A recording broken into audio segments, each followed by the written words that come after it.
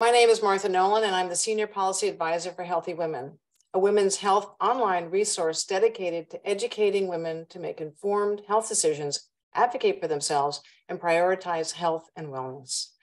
Thank you so much for joining us today to hear from the leading experts about the importance of adult vaccines and improving access to vaccines in all communities. As a reminder, today's briefing is being recorded, and we will send a link of the recording to all who registered. While the conversation about vaccines is not a new one, the COVID-19 pandemic has brought lots of media attention, both positive and negative, to vaccines, impacting people's attitudes and beliefs about adult vaccines that are hurting your health and the economy as a whole. As experts have long noted, along with safe drinking water, the development of vaccines that prevent illnesses and diseases like measles, polio, HPV, and more are among the most significant medical developments of the 21st century. Vaccines have changed the world, saving close to 6 million lives every year and extending life expectancy across the globe. Yet since the pandemic, the focus on vaccines has been less on how much they advance human health and more on whether or not they are safe, effective, and basically worth the risks potentially involved. So today we're going to learn about adult vaccines, the very real impact of vaccine hesitancy, and the implications of accessibility issues and health disparities on vaccination rates, community health, all of which cost our country billions of dollars each year in additional medical costs and lost productivity. To help us understand these issues, we brought together medical experts who've been working in the trenches on vaccines and related issues for a very long time. But first, I'd like to introduce our congressional host, Congresswoman and Dr. Kim Schreier. Congresswoman Schreier is the first pediatrician elected to Congress and is currently serving in her third term. She has been a champion in advocating for vaccine affordability and accessibility. Notably, last Congress, Congresswoman Schreier co-sponsored the Prevent HPV Cancers Act, which, among other things, would have expanded HHS's activities related to educating healthcare providers and the public about HPV, its association with certain cancers, and the importance of HPV vaccine. Representative Schreier.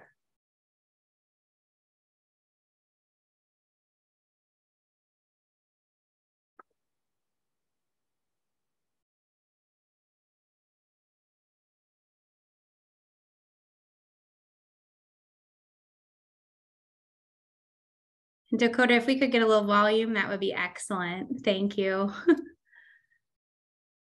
You can take yourself off mute. We should be good. About vaccines, which of course are near and dear to my heart as a pediatrician. Is one of the most important things that we do is preventing diseases that previously were life-threatening or disabling, horrible diseases. And I think what's happened over time, I mean, certainly in my experience as a pediatrician, is that we've seen an increase in vaccine hesitancy as people have forgotten what these diseases were and what they did. And so really, instead of focusing on the cost-benefit analysis, really the focus is just on the cost or the side effects or worry about the vaccine. And so it has been really important in my experience as a pediatrician to sit down and have conversations with parents, answer questions, listen to concerns and address them, but also to put that in the context of the fact that if we back down on vaccination rates, all these diseases are still there and will resurface with very few exceptions. I mean, we just saw polio in the United States of America in New York. And when you see one case of paralytic polio, it means there's a whole bunch more asymptomatic polio going around. And so vaccines have been one of my biggest priorities in Congress. In fact, my first bill, I worked with the American Academy of Pediatrics and the CDC to fund a project to address vaccine hesitancy, to really meet the moment and address some of the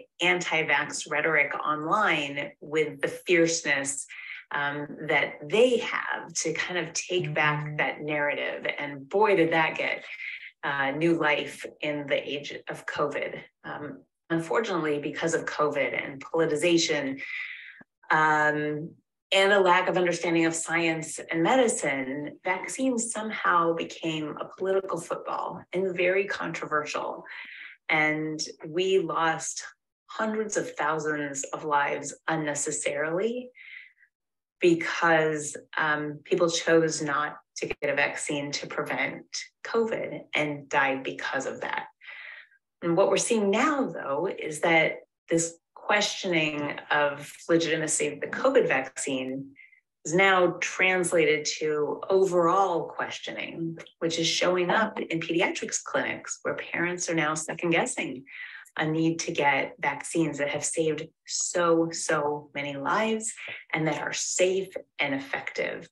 And so this is going to require one-on-one conversations with pediatricians listening, understanding, empathizing, and answering, and giving parents the time to digest that information and come back for the next appointment to continue the conversation. And it's going to be a hard one to pull out of. And I sure hope that with any future public health challenge, we can unite as a country, follow the science, and help one another.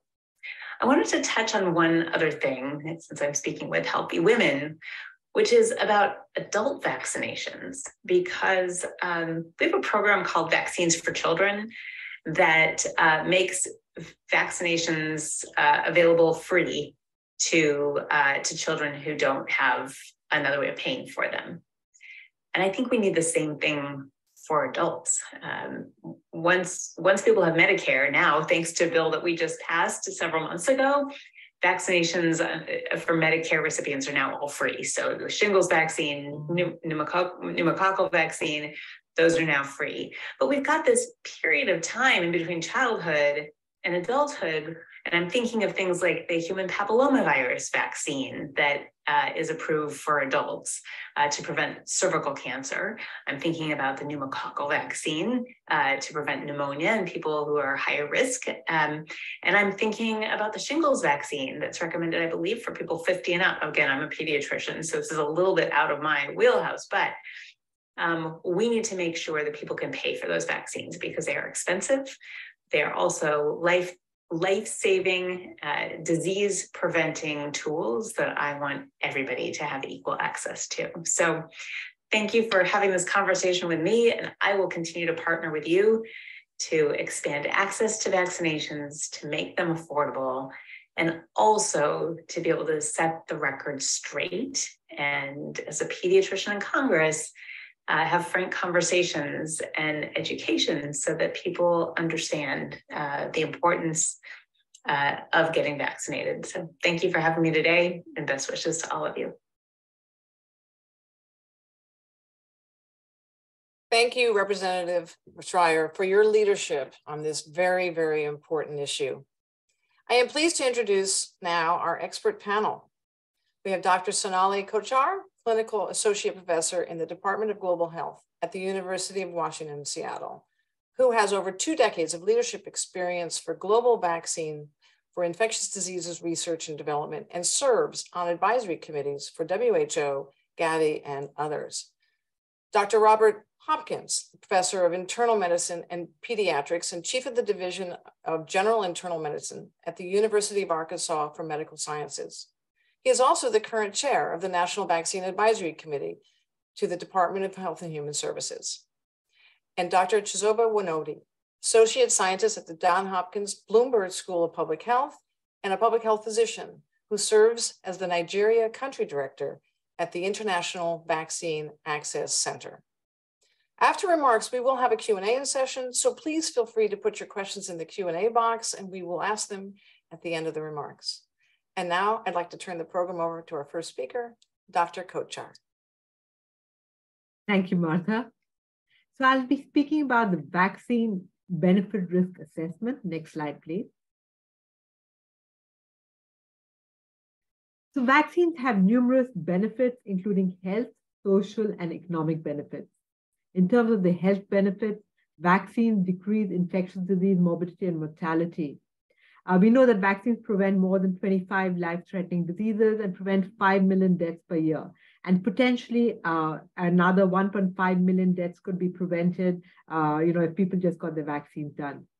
In the US, among an annual birth cohort, vaccinated with 9 vaccines against 14 diseases, nearly 17 million cases of disease and 31,000 deaths are prevented.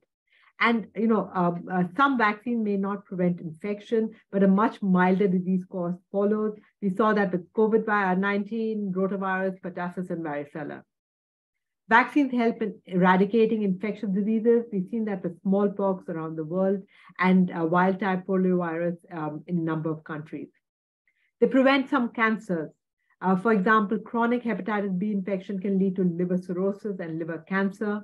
And the hepatitis B vaccine offers 98 to 100% protection against hepatitis B infection and subsequent development of cancers. Similarly, HPV vaccine is responsible for over 90% of anal and cervical cancers, vaginal and vulvar cancers, cancers of the penis, and oropharynx cancers. And the HPV serotype 16 and 19 carry a high risk for cervical cancer, which is the 4th most common cancer globally. So HPV vaccines lead to an 87 to 90% decline in the incidence of cervical cancer, and they reduce oral, vulval, vaginal, and anal infection and the subsequent development of these cancers. Next slide, please. Vaccines induce herd immunity. So in addition to the direct protection that vaccine recipients get, when a sufficiently high proportion of the population is vaccinated, then the transmission of the infectious agent is also halted. And this helps protect those who might be too young or too immunosuppressed to receive vaccines. So the vaccines would have the direct benefit and also the indirect benefit of protecting the population when the high coverage is reached. We've seen this with vaccines against rotavirus, Haemophilus influenza, Streptococcus pneumonia, etc. Vaccines reduce secondary infections that complicate vaccine preventable diseases. So infections with pathogens, especially viruses, can predispose to acquisition of other bacterial infections. For example, the influenza virus infection is frequently complicated by bacterial pneumonia and acute ear infections. And measles eliminates the immune memory, so it leaves the measles survivors more susceptible to all infectious diseases that they developed immunity to. And it can take up to 3 years for immune recovery to take place. So vaccines can prevent these secondary complications too. Vaccines prevent antibiotic resistance. So by reducing the need for antibiotics, vaccines can prevent the prevalence and hinder the development of resistant strains. We've seen this with vaccines against typhoid, for example.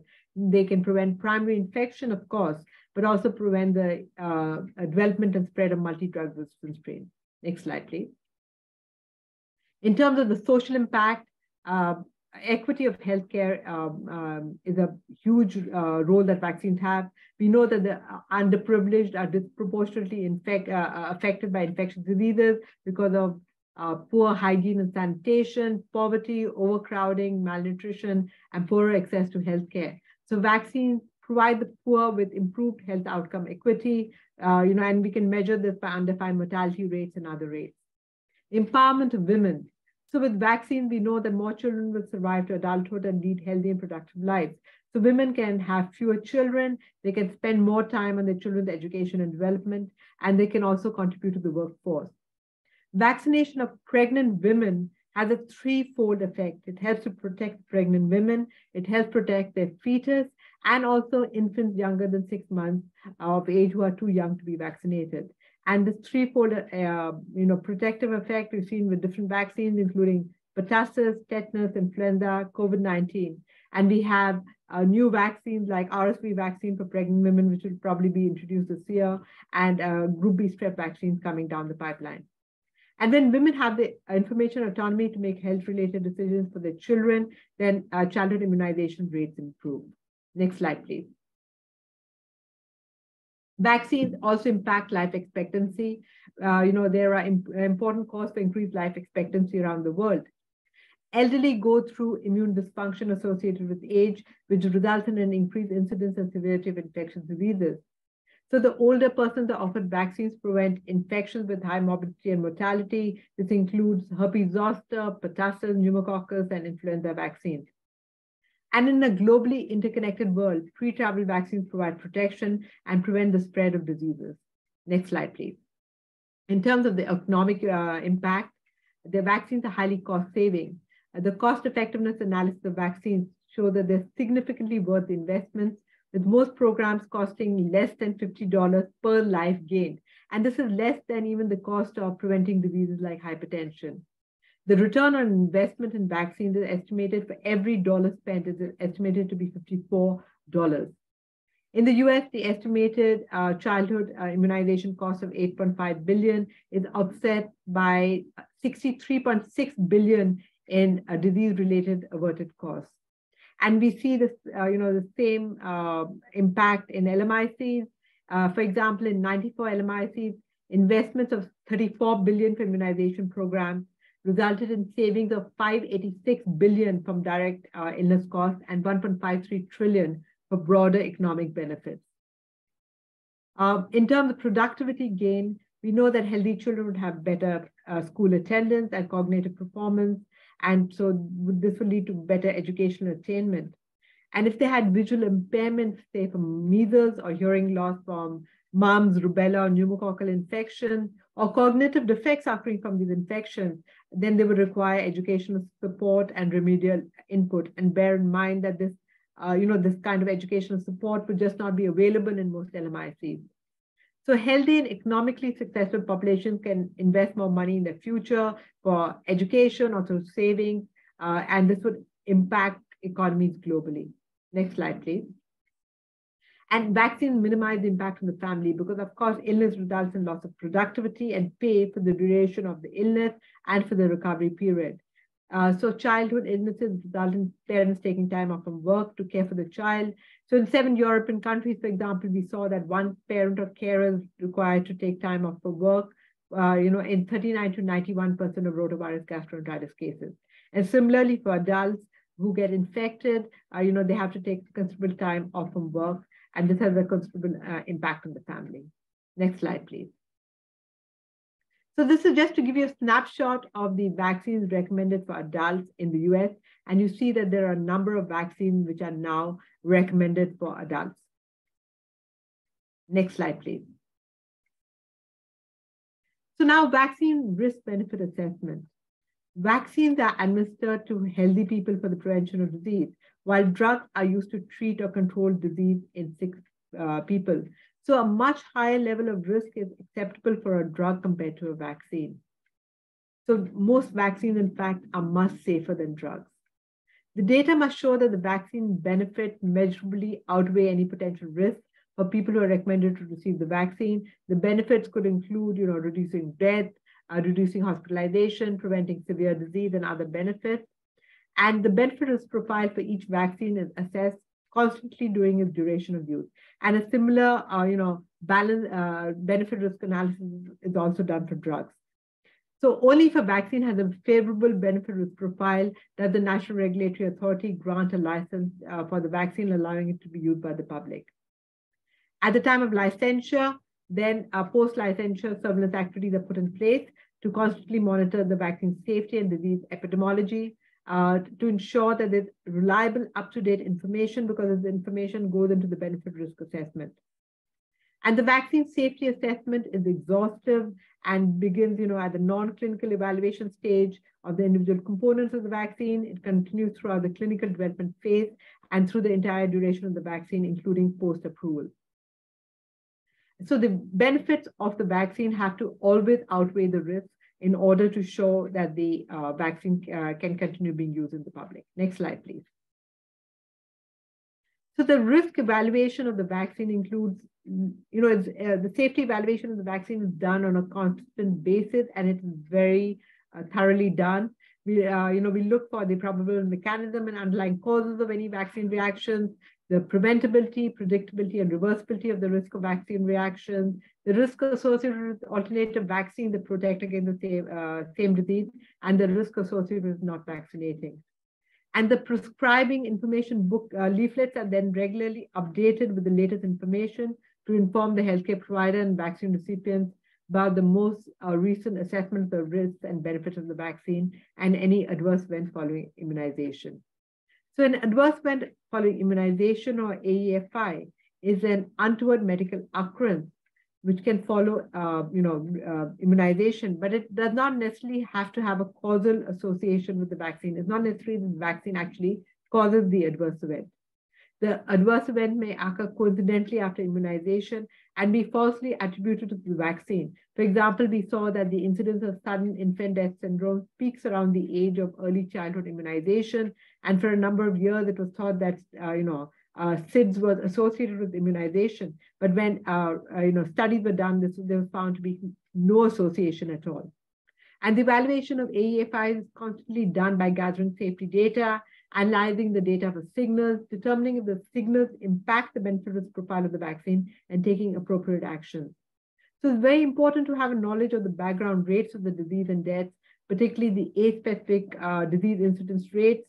So this allows us to determine if there's coincidental events or we actually see a safety signal that then must be investigated. For example, pregnant women, regardless of whether they receive the vaccine or not, will still have preterm births. They will still have, spontaneous abortions, unfortunately. And so we need to determine whether this is just a coincidental event or it's actually related to a vaccine that's been given. And unfounded vaccine concerns have included over the years, anything from autism, diabetes, multiple sclerosis, or vaccines overwhelming the immune system, and they've all been found to be completely unfounded. Next slide, please. And there's this thought that, natural infection is better than vaccination. But, looking at a common condition like measles, you see that measles infection causes pneumonia, diarrhea, inflammation of the brain and spinal cord, chronic and progressive brain inflammation and death. The brain inflammation, for example, is always fatal. And with the vaccine, you've seen none of these adverse events occurring. So it's, it is a complete fallacy to think that natural infection is better. Next slide, please. Similarly, for pneumococcus in adults, the infection can lead to meningitis, leading to death, pneumonia, sepsis, leading to death, and you see none of this with the vaccine. Next slide, please. So the factors to consider for vaccine decision-making include the policy recommendations, because these recommendations are really taking into account the latest data that's coming in. And we're very fortunate to have committees like ACIP, functioning to the highest international standards and really, making policy recommendations that are taking into account the most available data.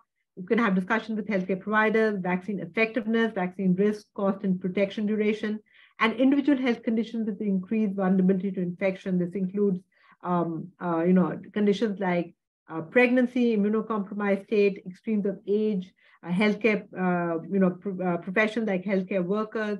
So these populations should definitely get their vaccines done. So in conclusion, vaccines are one of the most effective interventions against infectious diseases and provide cost-effective long-term protection.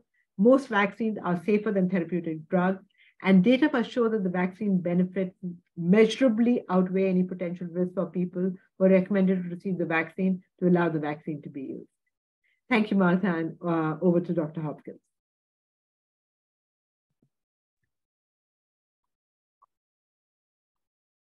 Thank you very much, Dr. Kocchar. Good morning. I'm honored to join my colleagues and spend a few minutes with you at this Healthy Women briefing on adult vaccines. Next slide, please. Immunization occurs at the most local of all levels. One person received a vaccine. That's where the first direct benefit occurs. Societal benefits ensue with the vaccination of population, which results in more people staying healthy and carrying out their daily family, school, and work lives. We live in a global society, and infectious diseases do not respect borders. If we don't relearn this with influenza every year, we have been thoroughly reminded by the COVID-19 pandemic over the last 3 years. Even now, in 2023, at least 1 in 3 deaths worldwide is due to infectious diseases. Not all of these diseases are vaccine preventable, but current estimates are that 4 million childhood deaths are prevented annually by vaccination, despite the fact that over 1 in 5 of these children have no access to essential vaccines. And global immunization coverage dropped to 81% in 2021, the lowest rate in over a decade. In the United States, we continue to see many thousands of adult influenza and pneumococcal infections and hospitalizations every year, and thousands of deaths. many of which could be prevented by higher vaccination rates and the use of more effective vaccines. While no vaccine reaches the goal of complete safety or perfect safety, the side effects of vaccines are thoroughly assessed prior to approval and in a longitudinal way after authorizations. All of our current vaccines are far safer than infection with the diseases they're designed to address, as Dr. Kocchar has outlined. Next slide, please. The first goal of immunization is to reduce the risk for severe disease, and the second is to reduce the risk for infection. If a large enough proportion of a group is vaccinated, then the third goal, reduction in transmission of the infectious agent within the community, what we term community or herd immunity, may be achieved. In other words, sustained disease transmission doesn't occur. And this even provides protection to unimmunized persons because there are enough immune ones in the population to stop transmission. When or if community immunity develops depends on the characteristics of the infectious agent as well as the vaccine. Next slide, please. This table shows the decline in frequency of 10 vaccine-preventable diseases since we started using routine vaccination in the United States. It's important to note that we've seen over 50% reduction in each of these, and that more recent vaccine introductions, such as the newer pneumococcal conjugate vaccines and expanded recommendations for hepatitis B and A vaccines, will likely result in even further reductions in the disease burden to our society. Next slide, please. People do not make decisions to vaccinate their children or to be immunized in a vacuum. Trust is a critical component. Trust of the vaccine, the provider, trust of the recommendation. Communication is critical. What the individual has heard or seen about the vaccine and how strongly the provider recommends it. And context. Is it difficult to get the vaccine? Are there out-of-pocket costs? Are there beliefs or actions from their family or other close contacts that inform their decision? These are all important factors in individual decisions. How well a vaccine will protect an individual depends upon the vaccine, when it was given in relation to exposure, and how well the patient's immune system responds. Many of our vaccines require people to receive booster doses to sustain their immunity. In essence, the immune system needs a reminder to stay protected against the vaccine-preventable disease. And unfortunately, even with the best current vaccines available, persons with immune-compromising conditions do not achieve the same level of vaccine protection as persons who have normally functioning immune systems. Many people in our society do not understand their own or their family's risk from infection by vaccine-preventable diseases. Few of our patients and families have seen measles, have seen polio, have seen tetanus, and not all recognize the ongoing risk from other common vaccine-preventable diseases, including influenza and COVID-19. Adding this misperception of risk to ongoing and widespread anti-vaccine misinformation places many at unnecessary risk. Next slide, please. This slide provides just a few snapshots of some recent vaccine coverage rates.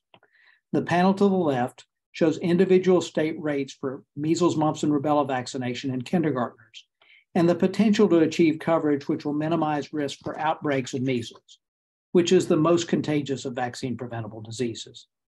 It also brings out the point that many states allow exemptions from childhood immunization requirements.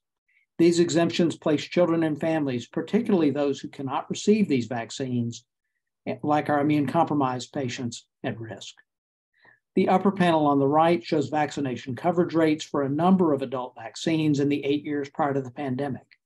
These rates remain below our goals, and the lower panels on the right show disparities in vaccination rates, first by race and ethnicity, and then by household income. I've shown these to emphasize the fact that we continue to have preventable gaps in vaccination coverage, which adversely impact the lives of our communities. Next slide, please. In addition to the disease and disease prevention benefits of vaccines, vaccination has tremendous economic impacts on our society. I've included 4 references for you to demonstrate this. First, an economic analysis published in Health Affairs estimated the economic burden of vaccine-preventable disease in adults at approximately $9 billion per year in 2015 dollars, with $7.1 billion of that cost being the cost of care for unvaccinated individuals. This could be turned into cost savings with increased adult vaccination coverage. Second, CDC data for cohorts of children born from 1994 to 2018 estimated an aggregate of $406 billion in direct cost savings and $1.9 trillion in social cost savings as a result of childhood vaccination. And the final two references provide a snapshot of the cost of management of outbreaks of pertussis and measles, vaccine-preventable diseases for which we have safe and effective vaccines. Next slide, please. Beyond the reduction in severe disease, infection, and transmission of vaccine-preventable diseases, vaccines have been demonstrated to have a number of additional benefits.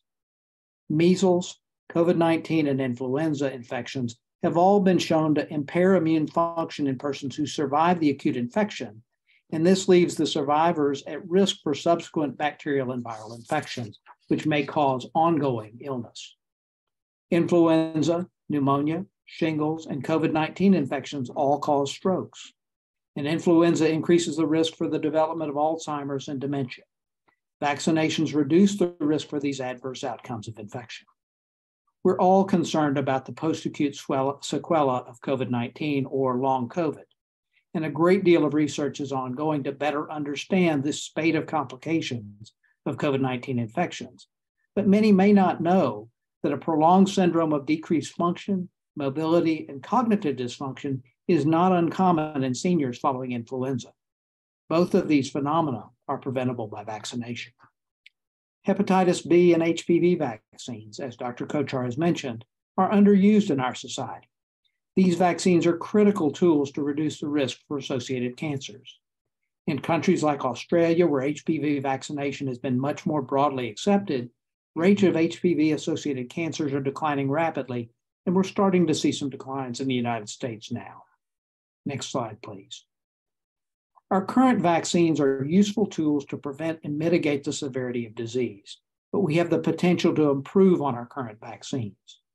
It's not uncommon to see reports in the media of low effectiveness of influenza vaccines and how protection from infection declines within months of COVID-19 vaccines. It's far less often reported these vaccines have saved many, many American lives. Ongoing research has the potential to lead to more effective vaccines against influenza and COVID. And the development of alternative delivery systems, such as needle-free patches, may lead us to vaccinate without even requiring an injection. These advances could result in even greater individual and societal benefits. We've seen a glimpse into the possibility for these steps forward by following the story from the first generation of pneumococcal vaccines to the current generation of potent conjugate pneumococcal vaccines, all to say that research to develop better vaccines and vaccine-related technologies are an investment in our future. Next slide, please. The declines in routine vaccinations and the low uptake of COVID-19 vaccines in many parts of our country are a precautionary tale, which has resulted in outbreaks of polio and measles in communities with low vaccination rates and other less appreciated impacts, including RSV outbreaks outside the usual seasonal pattern, an early and severe influenza season in 2022-23, and continued COVID infections and deaths across the US.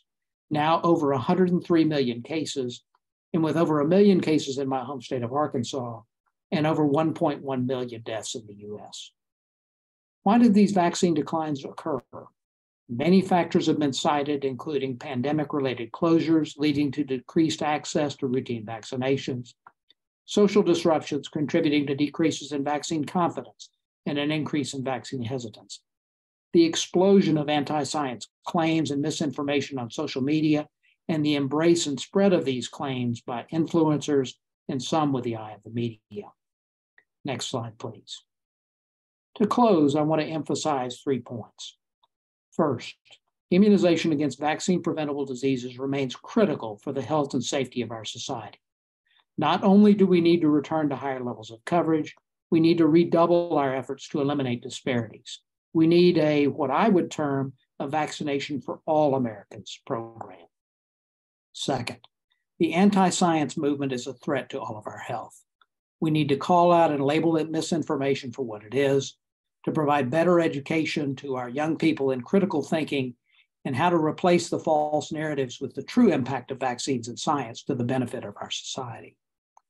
And third, ongoing investment in the vaccine enterprise is critical. to close gaps, to support worldwide partnerships to identify outbreaks and to respond rapidly, and to develop new and better vaccines and vaccine-related technologies. I want to thank you again for your time and attention. I'm now happy to turn the podium over to Dr. Wonodi. Thank you very much, Dr. Hopkins, for that great presentation. Hello, everybody. It's my pleasure to speak to you today. I would like to talk about low and unequal adult vaccine coverage in the US and how it can be addressed. Next slide, please. So I'm going to talk about the importance of adult vaccination, and we'll look at adult vaccination coverage in the US, barriers to adult vaccination, and then strategies to increase adult vaccination. And I will, next slide. Thanks to Dr. Kocchar and Dr. Hopkins for already establishing the importance of vaccinations in their presentation. It's suffice to say that we know from strong data that vaccines provide significant health, social, economic, and natural security benefits for individuals and for the society at large. Currently in the US, the ACIP recommends age and condition-specific vaccines for adults 19 years and above. And these vaccines actually protect against 15 diseases.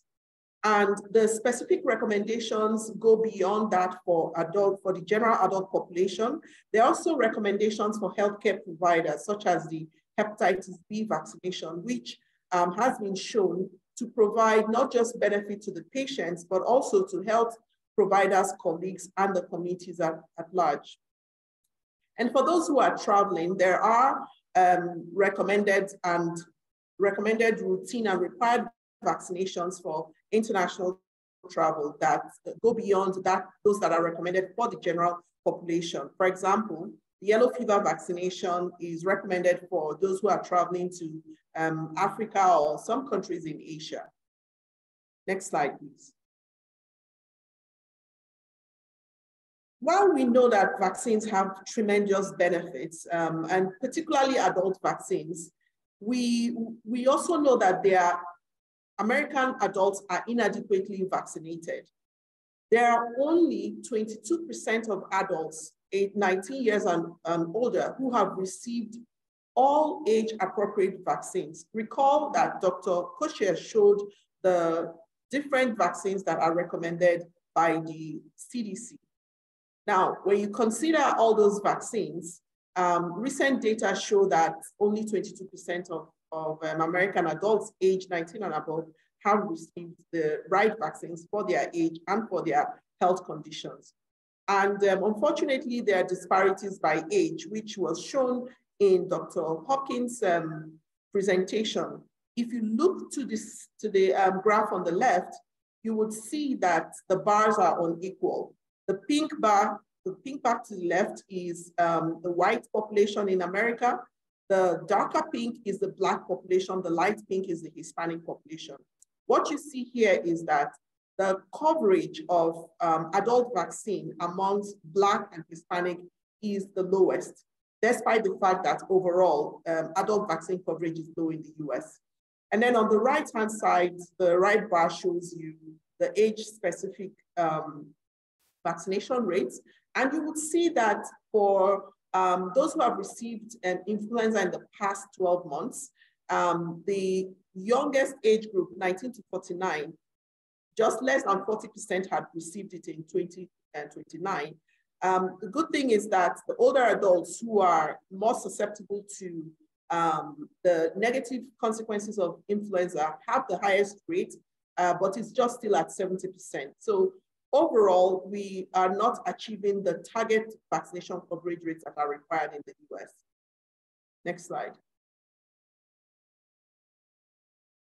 And another important thing to note is that over time, we're showing just little progress in vaccinating adults with the required vaccines. The only vaccine that has shown some improvement in the last decade is really herpes zoster vaccination, where it has increased from about 18% to about 30%, but still that's much lower than the target vaccination rate. So it's really concerning that we have inadequate protection against pneumococcal disease, influenza, hepatitis B, herpes zoster for adults in the US. And this means that tens of millions of Americans remain susceptible to the potential deadly effects of vaccine preventable diseases. So why do we have low vaccination coverage in the US? There are supply side barriers and demand side barriers. So if we look at supply side, which has to do with how services are delivered, where services are delivered, who is delivering the services, we know that from the healthcare provider perspectives, there are some information gaps that actually prevent them from doing the best they can in terms of providing services. Some healthcare workers are not aware of the recommendations for adult vaccination. Granted, these recommendations are quite complex. They're a bit complex. They're not as straightforward as recommendations for childhood vaccination. And then the age differences are, are different as well. So lack of awareness of the recommendation is one reason healthcare providers are not able to strongly recommend vaccination for their clients. Another thing has to do with not knowing what the indications are or what the contraindications are, particularly with older adults who many times have concurrent illnesses. So not knowing which vaccine to recommend in the face of the concurrent illness might be a barrier. In terms of operational barriers, while providing services, research has shown that some healthcare workers do not screen their clients for their immunization status to understand which vaccines to recommend. And so that presents a missed opportunity for vaccination. And with the time crunch that healthcare providers face with addressing and attending to their patients, some of them are unable to provide the right communication that will convince their clients to take the vaccine after considering the benefits and the risk of the vaccination. And as such, there is a lack of current and easily accessible medical records. So if vaccination records are not accessible, then providers may not know what vaccines to recommend to their clients. And then when we think about the system-wide issues, in some provider offices, they don't have enough storage facilities for some vaccines, particularly those with stringent storage requirements like live attenuated influenza. So that means that when clients come to them, they are unable to vaccinate them on site. And then sometimes they can face vaccine shortages, even though they are able to store vaccines in their facilities. So this is particularly striking with family physicians and internists, where some of them are not able to stock all the routine vaccines that are recommended for adults. Next slide. Then from the client side, so from the population side, there are knowledge barriers, there are barriers around perceptions, and then there are practical barriers that preclude them from accessing vaccines even when these vaccines are there. So the first one has to do with knowledge. Many adults don't even know what vaccines are recommended for them. They don't know the vaccines, and therefore they don't know the benefits. In addition, they may not know what the schedules are. And then particularly for adults who have no insurance, some of them don't know where to access free public vaccination programs. But by far, the most important knowledge barrier has to do with the lack of recommendation from healthcare providers. So when healthcare providers are proactive in recommending those vaccines, clients know about them and then they make a decision about taking the vaccines. Now, besides knowledge, perceptions and beliefs are important. We know that childhood vaccination is a household name and most people know the importance of childhood vaccination, but they don't know the importance of adult vaccination. So it's not a priority. So you would see that in schools, they make vaccination required, or providing the vaccination card required for children, but that's not done in the workplace. And that boils down really to the lack of priority given to adult vaccination. And then we have to deal with myths and misconceptions and misinformations. A lot of that has really come with the COVID vaccination. That has led to fear of side effects of the vaccines. And some people it's just a simple matter of fearing needles. So it's good that there are new technologies for needleless vaccination that may help address the fears of people like that. And Dr. Hopkins had talked about distrust. So distrust in the health system, in the healthcare provider, or in the government and in the vaccines themselves have shown to be a strong driver of hesitancy to vaccination. And then the work of the anti-vaccine groups has really exacerbated these concerns and distrust about vaccines. And then finally, I want to talk about practical barriers that individuals might face accessing vaccination. So distance to vaccination sites is a problem to some people. Language literacy barriers might be a problem. So because of language barriers, they are unable to schedule vaccination appointments. And then the direct cost of vaccination will be a barrier to low-income families who are uninsured. Transportation costs, believe it or not, is also a problem. And then for older adults who have mobility difficulties, they may not have somebody who can help them to go get vaccinated, and that will be a problem. And then this issue of records, incomplete vaccination records, can also be a barrier.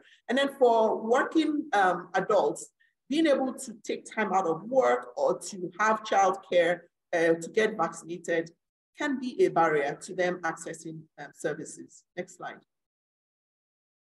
So what are the interventions that have been shown to improve adult vaccination in the US? There are several interventions, and I've grouped them into three. So things that would enhance the provider action, things that would improve access, and then things that would raise vaccine demand and uptake.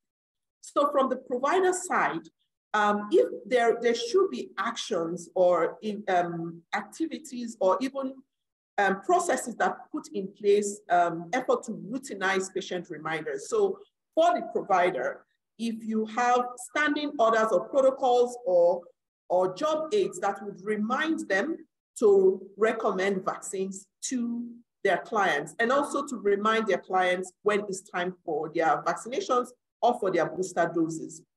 The use of electronic medical records and vaccination registries have been shown to improve provider action to either remind or recommend vaccination.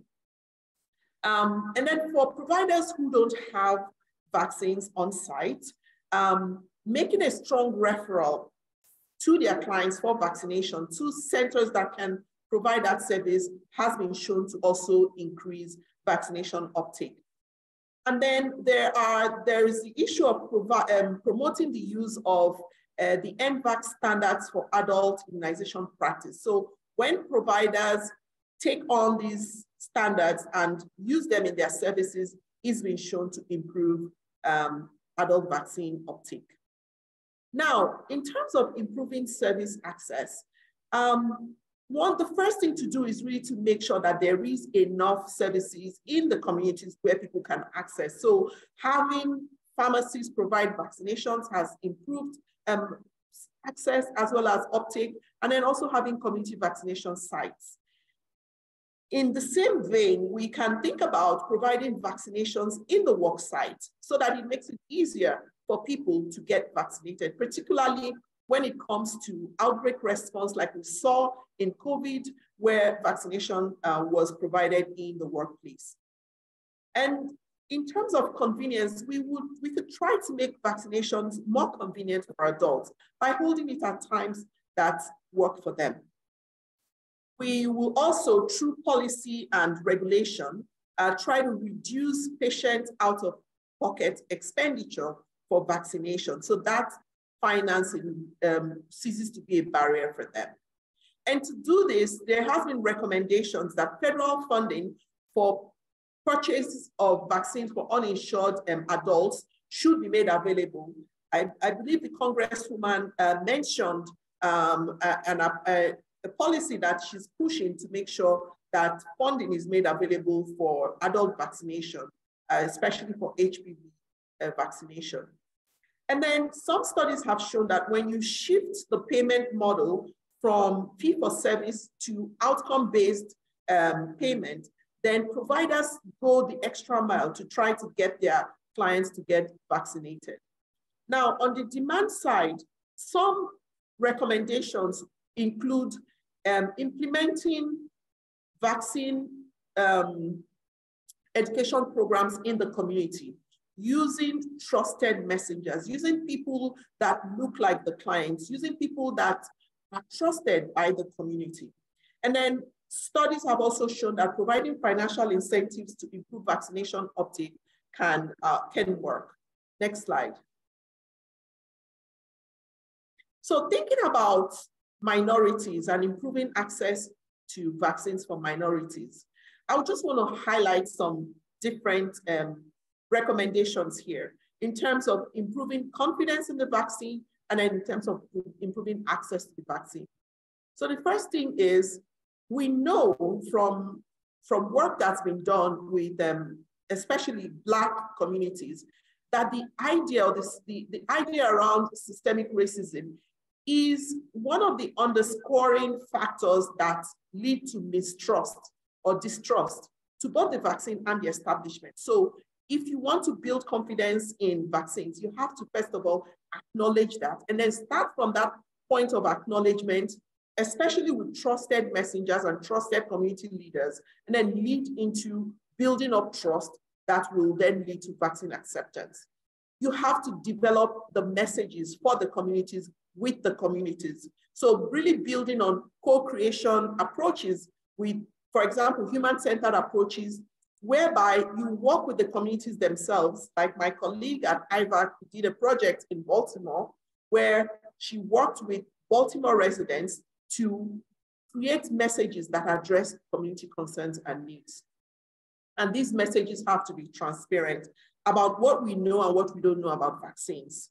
And this co-creation approach is one that creates an opportunity for open dialogue between scientists, healthcare providers, and the community so that questions can be answered.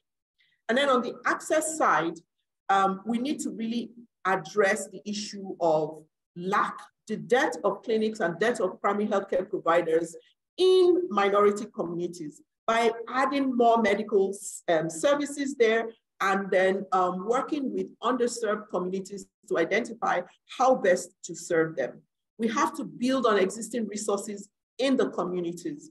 There's a lot of resources in the communities through the churches, through the religious leaders, through youth groups, women's groups. We must build on these resources in order to reach the people with the messages that will change their minds. And then we have to think about not just the service provision, we have to think about the ancillary services that will enable people access services. Can we provide transportations to pick people from their homes and take them to for vaccination services?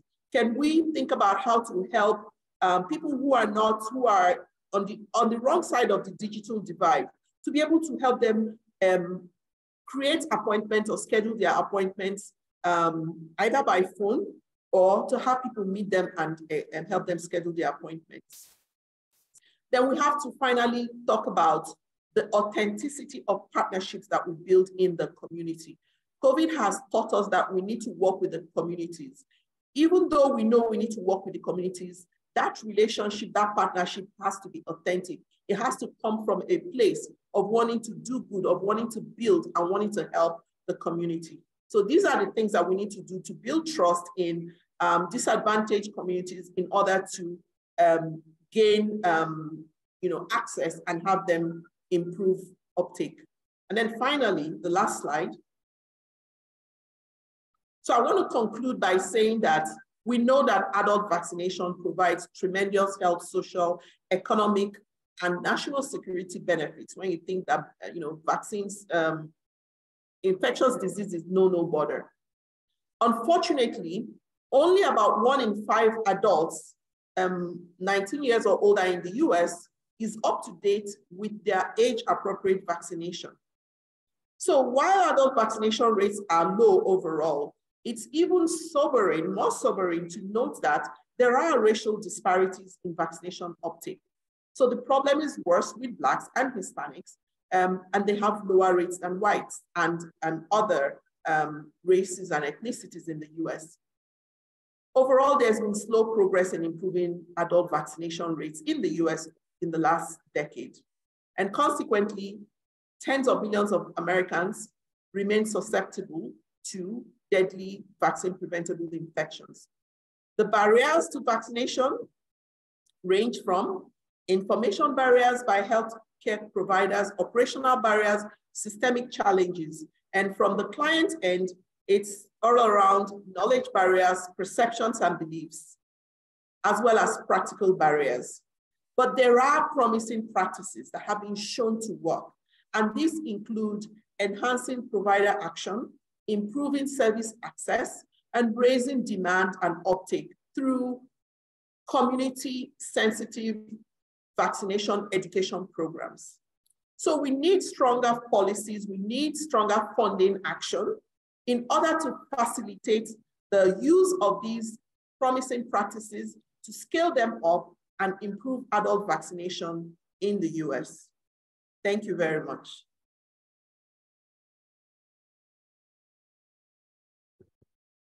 Thank you, Dr. Wonodi, and thank you, Dr. Hopkins and Kocchar. Incredible presentations, incredible detail that we are all trying to absorb. And I know we are close to time, but I do want to ask a couple of questions.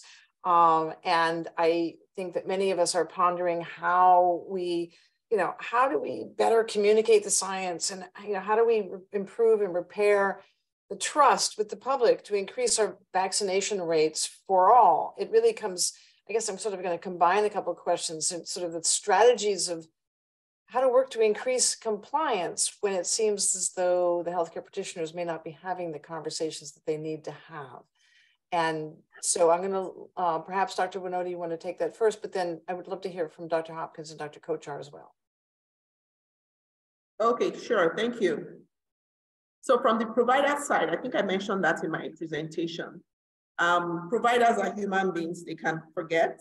So the best thing to do is really to give them job aids, things that will remind them to make those strong recommendations to their clients. So it might just be a checklist that is there with them when they're consulting with adult clients.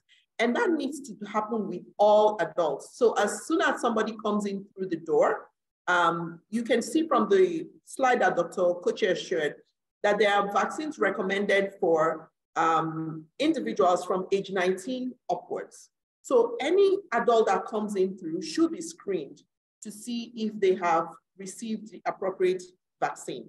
And so that's one thing. Then in terms of building trust, you have to work with the communities to regain that trust. That's what my colleague, Privodom, who did some work in Baltimore, showed that working with religious leaders, particularly in the Black community, has been shown to be very effective. So you need to identify those people in the communities that are trusted, that have a voice, and that can be a champion, a voice for vaccination. And so the health department needs to move beyond its comfort zone and work with non-traditional partners in order to build this trust, because this is trust that was disseminated over decades and it will not be rebuilt in one day. Thank you. I have to add on to that, Dr. Wonodi. Building these partnerships is a longitudinal process. We can't break down barriers that have developed over 20, 50, 100 years in a week.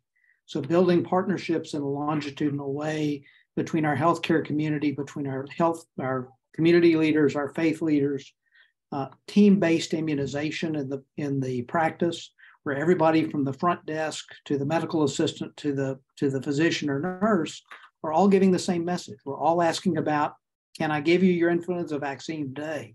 Dr. Hopkins wants you to have it to keep you from being sick this winter. and having an information system where all of those vaccines drop into a registry where I, as the physician, can see it, the pharmacist can see it, the public health agency can see it. Those are the key points in my view. And to add to that, so healthcare workers must be up to date with their own vaccines. We know that recommendations from healthcare workers it's one of the criteria which really influence people getting the vaccines. So having clear-cut recommendations from healthcare workers, no jargon being used, the risks and benefits being presented very clearly, using consistent denominators, visual aids, focusing on absolute numbers and not relative risks or percentages. And there are a number of tools available. We've got job aids, we've got slide sets, we've got messages which can be prepared in advance, but then they have to be adapted to the person sitting across the table from you. And it really has to be a two-way communication. It cannot just be healthcare workers speaking to the people, but really understanding their concerns and addressing them goes a long way in addressing vaccine hesitancy. Over. Thank you all. Unfortunately, we have run out of time, and I have a list of questions that have come in through the chat, and I apologize that we are not going to get to them. But I want to thank all of our panelists for their wonderful presentations and taking the time today to educate all of us on adult vaccines and the impact that they have on our health and the society as a whole. I also want to thank all of you who have participated with us today to learn about the importance of and how to navigate adult vaccines. Thank you to Merck for their support of the discussion around this important topic. As a reminder, we will be sending the recording of the program to all who registered today, so look for that in your inbox. And thank you all. Have a great day. Thank you. Goodbye.